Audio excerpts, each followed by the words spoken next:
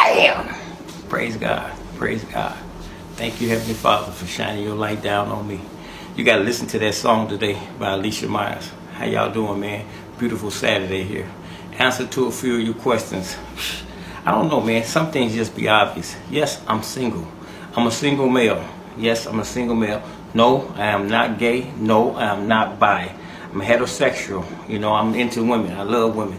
I don't discriminate about women. It doesn't matter, you know, about your size, your age, your culture, you know, what race you are, whatever. You know, as long as you're down to earth and you're real. You know, am I looking? No, man. I don't do no looking. You know, see, I'm like this here.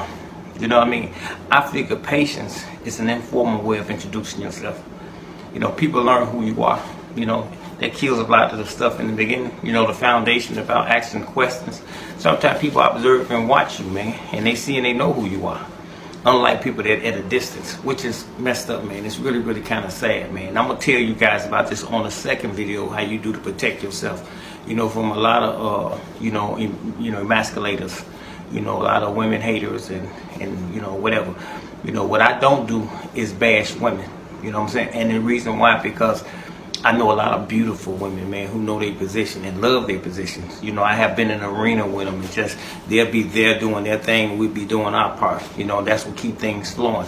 But I also have been in places where it's been toxic a lot of times, and everything be so chaotic and out of whack, man, that we don't even have to get the program set or whatever. We didn't get penalized, you know, for different things going on, you know, different events that I done been in. So yeah, but I don't do no women bashing. I'm not into that. And I suggest to some of you intelligent brothers who are here, you know, to refrain from doing it. When you say, always use the word most, many, or more. Most of the ones I have experienced, or speak specifically about your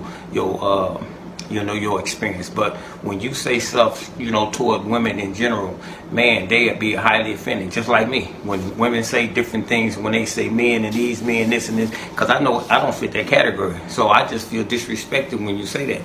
You know what I mean? So yes, to your questions, no, I'm single, man, an independent, liberated man. You know what I'm saying?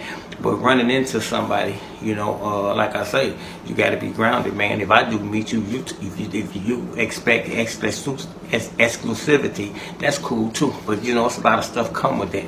It depends on how you define it. You know, exclusive. Exclusive.